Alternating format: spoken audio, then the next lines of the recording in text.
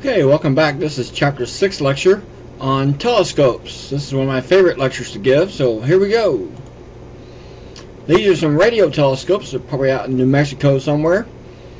We can listen to radio waves from space like we saw in the last chapter, in Chapter 5, about the electromagnetic spectrum. We have radio waves along with visible light and infrared and ultraviolet we can look at. So how do our eyes and cameras work? We're going to look at this. Here's our eye. We have a lens and a pupil. It goes back to the retina in the back, and an optic nerve that goes to the brain. The process of refraction is the bending of light when it passes from one substance to another. Your eye uses refraction to focus light. Refraction at sunset. The sun appears distorted at sunset because of how light bends in Earth's atmosphere.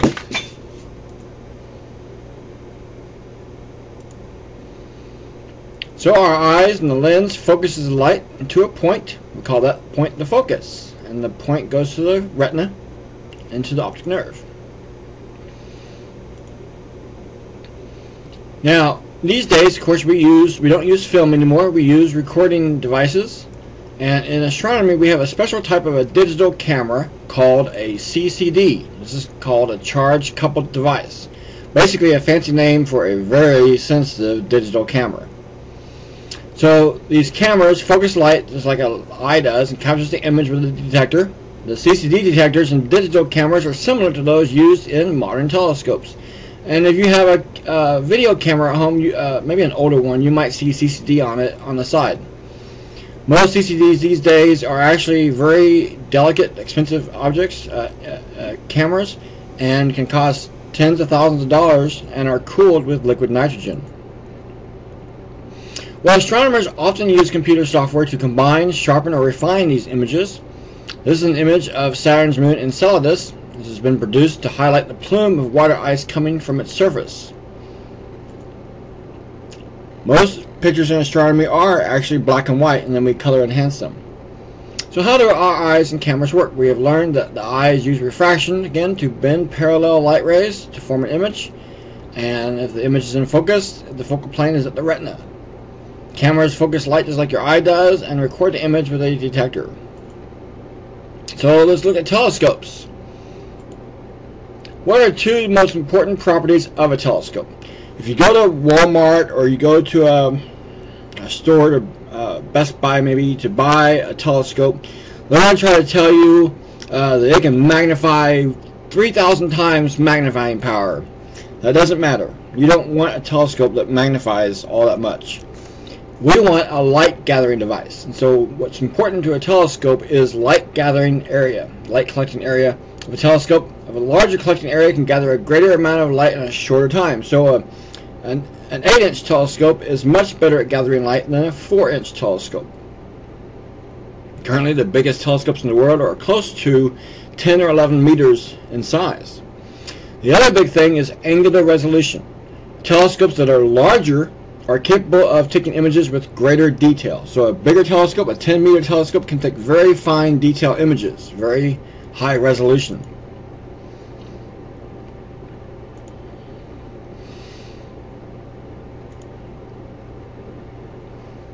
Okay, we're going to look at angular separation and angular resolution here. The minimum angular separation that a telescope can distinguish is its angular resolution.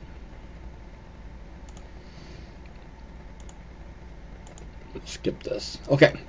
The two basic designs of telescopes are refracting and reflecting. Refracting uses lenses and reflecting uses mirrors. Most modern telescopes are reflectors with mirrors. There's actually a physical size limit of 40 inches that can be made with a lens. So here is the world's largest refracting telescope. It's near Chicago.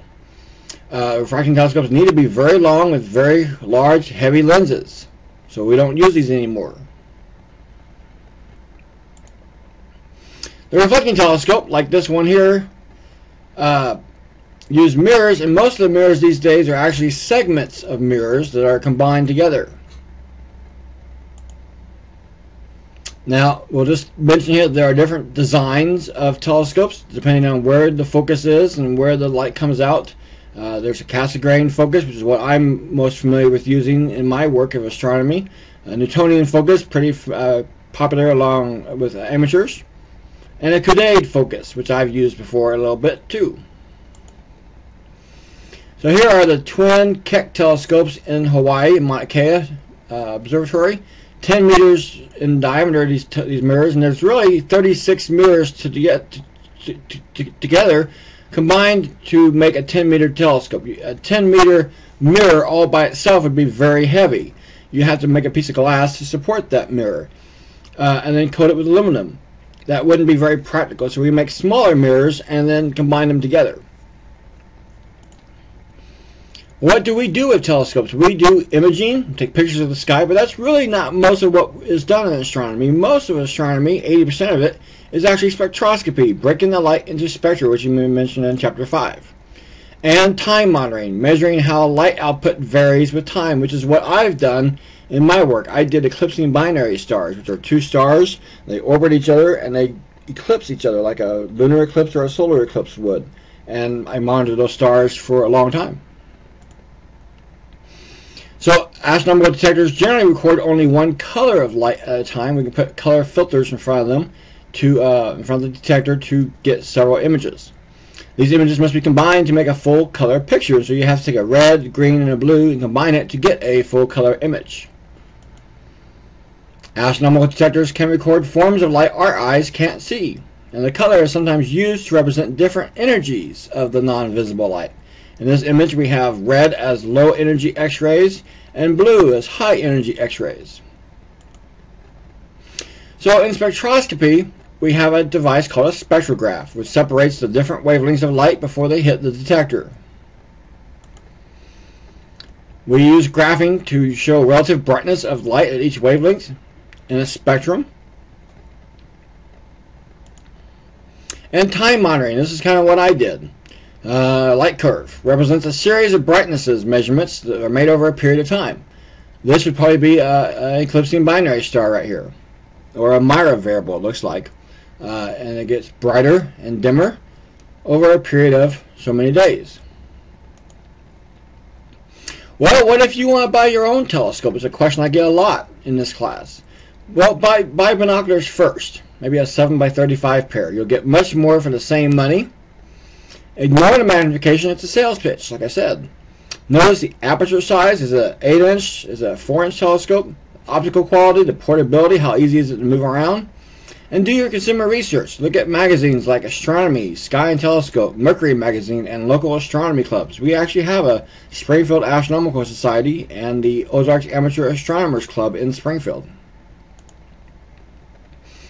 So we have learned that collecting area is much better than magnification, and angular resolution is dependent on the size of the telescope. Refracting are with lenses, and reflecting telescopes use mirrors, and most professional telescopes are reflectors. With telescopes we do imaging, spectroscopy, and time monitoring. Now let's take a look at telescopes and the atmosphere. Our goals for this is how the Earth's atmosphere affects ground-based observations, and why do we put telescopes in space. Well, the best ground-based sites for astronomy are calm, not too windy, high, less atmosphere to see through, dark, far from the city lights, and dry, very few cloudy nights. So most of the time these are on top of mountains. There's light pollution to deal with. This is a scattering of human-made light in the atmosphere, and it's a growing problem in astronomy. You can see here maybe why we put more telescopes out west and on islands for that reason. Twinkling and turbulence. We actually call twinkling scintillation. And so this is when we have the twinkling of the starlight. It's caused by turbulent airflow in Earth's atmosphere, which distorts our view, causing the stars to appear to twinkle. We can solve that problem with adaptive optics, and the Keck telescopes have this. This is a rapidly changing the shape of a telescope's mirror, which compensates for some of the effects of the turbulence and the twinkling. So on the bottom of those mirrors at Keck, those 36 mirrors, there are pistons, actuators, that rapidly adjust the shape of the mirror with the help of a laser beam to effect for the scintillation, the twinkling in the sky, the twinkling. So here is Mauna Kea in Hawaii. This is a calm, high, dark, dry site. The best observing sites are atop remote mountains. But why do we put telescopes in space then? Like the Hubble Space Telescope we see here from Edwin Hubble in Marshfield. Well, only radio and visible light passes easily through our atmosphere, so we need telescopes in space to observe other forms. So we have a number of different telescopes in space to look at different wavelengths of light, and we're going to be launching a replacement for Hubble. You know, Hubble was put up about 25 years ago, 1990, by the Space Shuttle.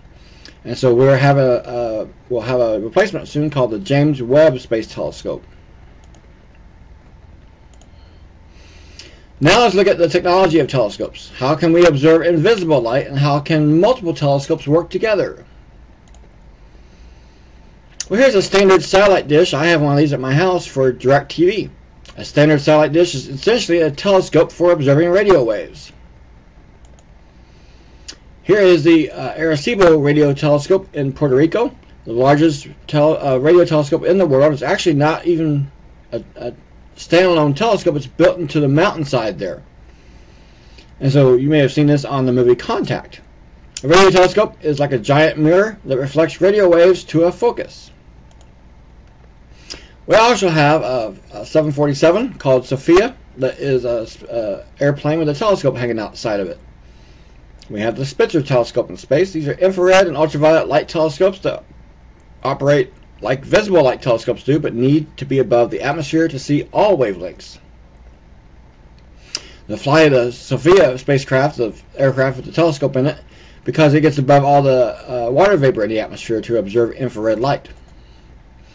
We have the Chandra X-ray Observatory. A good friend of mine works on this telescope, and it's in space to observe X-rays that we can't see on the Earth. We also have gamma ray observatories. They need to be in space because gamma rays can't come to the Earth, and focusing on the gamma rays is extremely difficult because they have such high energies to them, as we discussed in Chapter 5 also. Well, we've seen this picture before of these multiple radio telescopes. Is there a way that we can link them together and use them in a better way? Yes, there is. And that way is called interferometry. This is a technique for linking two or more telescopes so that they have the angular resolution of a single large telescope. So by hooking up multiple telescopes, we effectively make a large telescope larger out of that way. This is easiest to do with the radio telescopes. We have a very large array of radio telescopes in New Mexico, and now it's possible with infrared and visible light telescopes to do this process.